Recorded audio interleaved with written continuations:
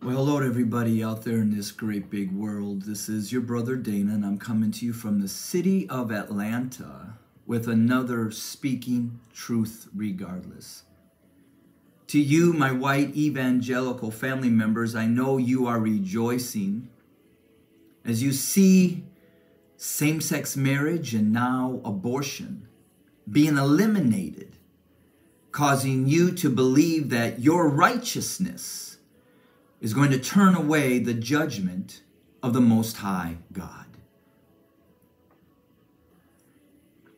But see, your righteousness must surpass that of the Pharisees and the teachers of the law, Matthew 5:20.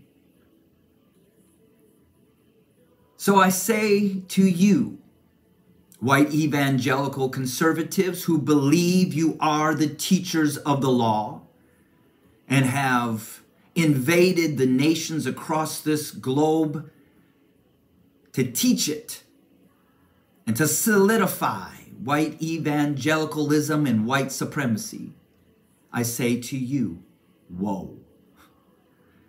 Woe to you. You are hypocrites. You are like whitewashed tombs, which look beautiful on the outside, but on the inside you are full of dead men's bones and everything unclean. In the same way, on the outside you appear to people, you appear to the world as righteous Christians, righteous white evangelicals. But on the inside, your religion and your hearts are full of hypocrisy and wickedness. See, you have neglected the most important things of the law: justice, mercy, and faithfulness.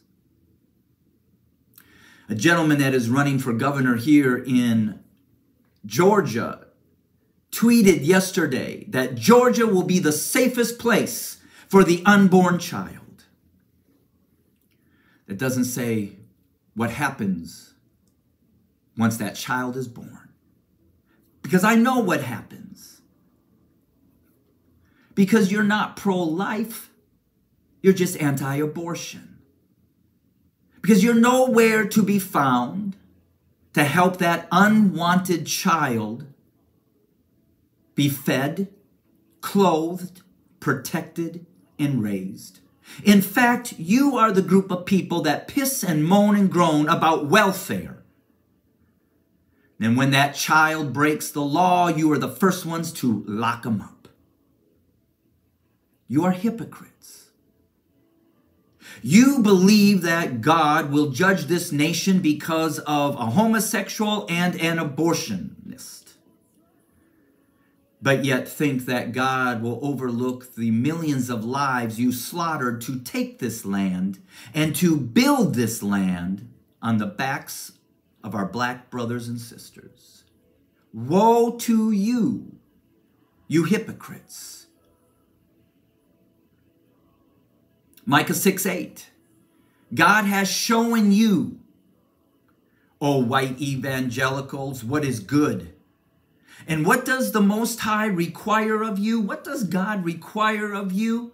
But to act justly, to love mercy, and most importantly, also to walk humbly with God. Then the word of the Lord came to Zechariah 7:9. This is what the Lord Almighty says: administer true justice. When have you ever administered true justice to our black brothers and sisters? In fact, you're doing everything to conceal your injustices by removing critical race theory and refusing to allow it to be taught, covering up your wickedness and your evil. To show mercy and compassion to one another. Do not oppress the widow or the fatherless, the alien, or the illegal, as you put it, or the poor. And in your hearts do not think evil of each other. So woe to you, you Pharisees, you teachers of the law, you white evangelical, conservative, Republican Christians. Your righteousness does not at all surpass that of the Pharisees or the teachers of the law. In fact, you are the ones that hinder people from understanding the truth of who God really is and the true Messiah, Yeshua HaMashiach, not the white Jesus that you teach to solidify your white supremacy. Your laws to stop abortion will not stop the judgment of God, for you still lack repentance. You still lack true justice. And when you kill by the sword, you die by the sword. And when you've taken into captivity, you go into captivity. Woe unto you, my white evangelical family members. Soon you will see that your so-called righteousness is not going to stop the fall of white supremacy that lives here in America.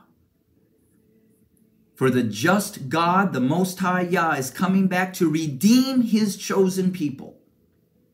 And in doing so, the evil will understand his mighty hand of justice. Woe unto you. Woe. To those who have an ear to hear and a heart, may you hear what the word of God says unto you.